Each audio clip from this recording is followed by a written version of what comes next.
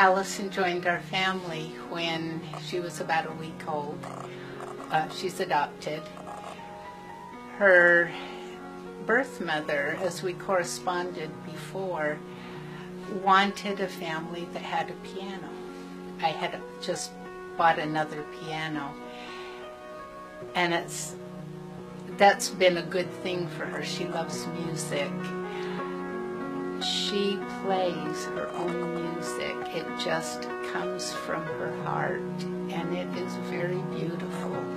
She has wanted to serve a mission. She has diabetes and cannot take care of her diabetes. She's 100% dependent on me to care for her diabetes.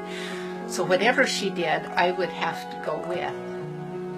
It was towards the end of last July. It would have been while the pageant was running last year. I had a thought come and to see if she could perform in the Hill Cumorah pageant for her mission. I never would have thought of that on my own. I took it as a prompting. I talked to her about it before I put in the application, and she was so excited. She loves to perform. She loves to dance.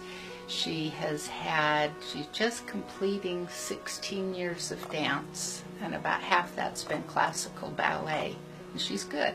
She was very excited about the thoughts of that, but I told her that it would depend, that not everybody's chosen, and she started praying. And she prayed and prayed, and we all prayed. We fasted, told Heavenly Father that how much she wanted to go. One day she said, "Mom," she said, "I'm going to let Heavenly Father choose," and she was at peace after that. So we waited, and we received word on December 15th that she and I had been selected. It was just so exciting. She's just been so excited as we've planned and prepared. We have felt Heavenly Father's Spirit as we have prepared to go. This is fulfilling a many years long dream with her. Out of all the pageants, out of everything she could have done, this is the most missionary-like experience. It's Heavenly Father that's bringing her to the pageant.